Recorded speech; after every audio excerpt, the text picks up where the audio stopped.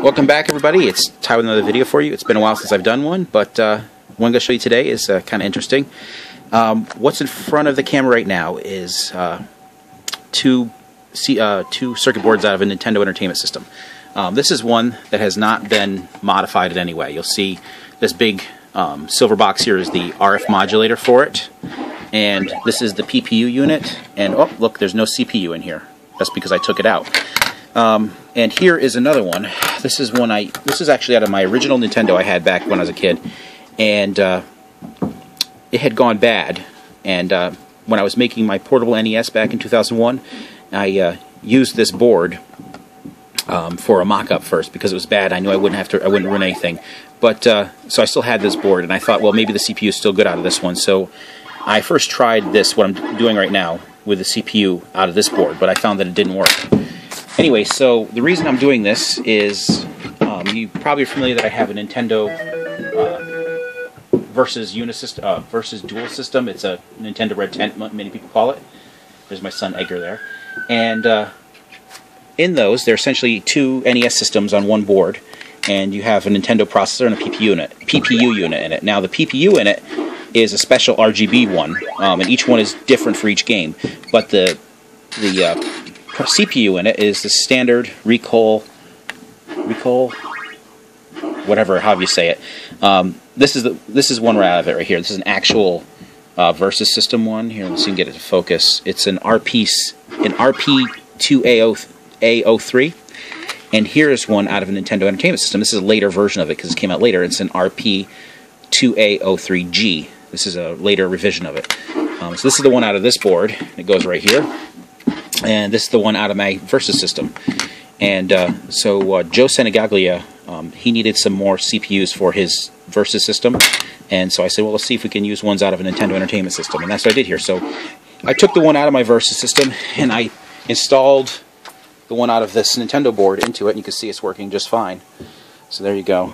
The color's really bright because of my camera. But you can see, if I get the angle right there, it looks better. So you see the game works perfectly fine. If I coin it up,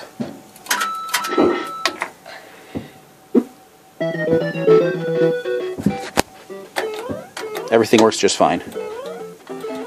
Especially my one-handed playing.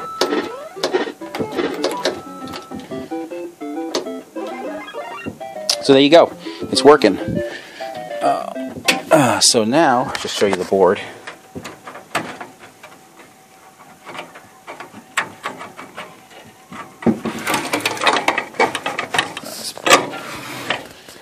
So here is the Versus dual system board. It's the same, Versus or Unisystem. Okay, so here is the Nintendo processor. It's in this socket right here. And here's the PPU unit for Versus Super Mario Brothers. The other side I have Versus Castlevania. It's got a special daughter card to have more memory in it. So we can just swap this back in. So just go up here, doing this one-handed.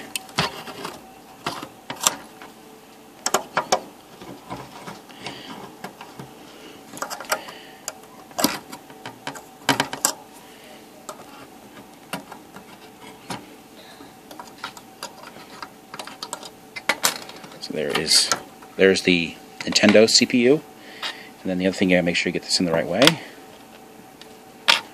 So put it back in. This is my original one. Pins on this end. Alright, so that's back together. And slide the board back in.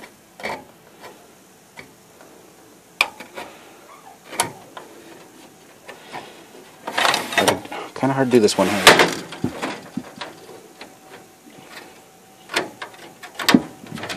Now, we pray that I didn't mess anything up in that process.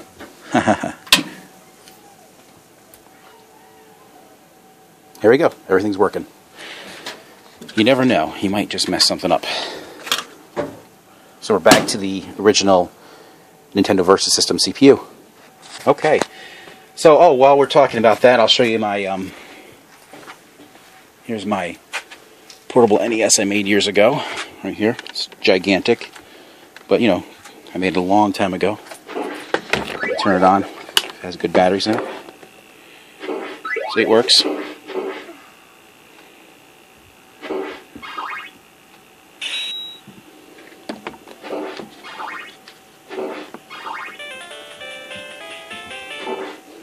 Most of it's the monitor, the space in this thing, because back then the LCDs were much larger than the ones you can buy nowadays.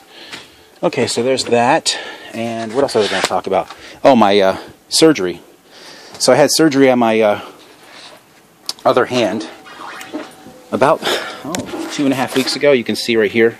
You can still see it's a little bit just dead skin on the top, but this hand's done. And it feels pretty good. It's still bruised in this area right here. And this hand here is almost completely healed. So there. So both my hands are doing pretty good. Oh, and when it comes to desoldering these chips, I want to show you this. I found this works really well. A technique I had.